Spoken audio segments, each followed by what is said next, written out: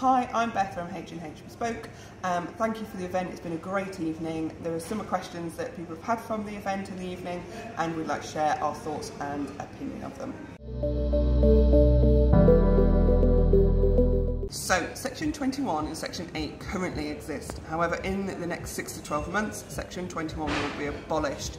And Section 1 was, or will be, what was the way to get rid of your tenant effectively. So after a period, after the 2 months that they're not paying their rent or vacating the property when you've served notice, the Section 21 come into act. So sort of park that one now because it's sort of old news.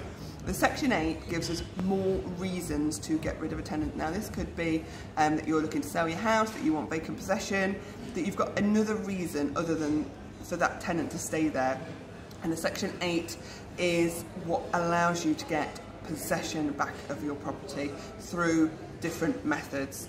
It's not perfect, and it will be harder with the white paper coming out still to get rid of a tenant, and that's why landlord's insurance is important. There are lots of reasons more to get vacant possession of your property should you need to, and that's where Section 8 comes into it.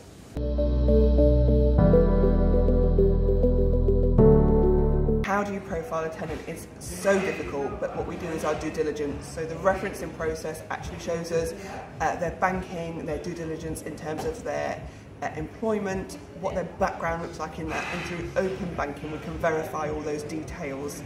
The other way that we have our due diligence is the meeting process, so physically meeting that tenant. We don't take any pre-offers before a tenant moves in, so we physically must meet them in person, understand them, and quiz them on what their intentions are and how they can look after the property and their experience of looking after the property, because that all makes a good tenant. In terms of insuring the rent, yeah, absolutely, you can do that. You can take a rental insurance out that costs approximately around £30 a month if your rent is under £2,500 a month. If it's over £2,500 a month, then we have to do a bespoke package, but that pays out after day 21 should your tenant not pay their rent. So therefore, and until the point that it becomes vacant possession, so you have all bases covered, and the quickest speed to your income stream being continuous.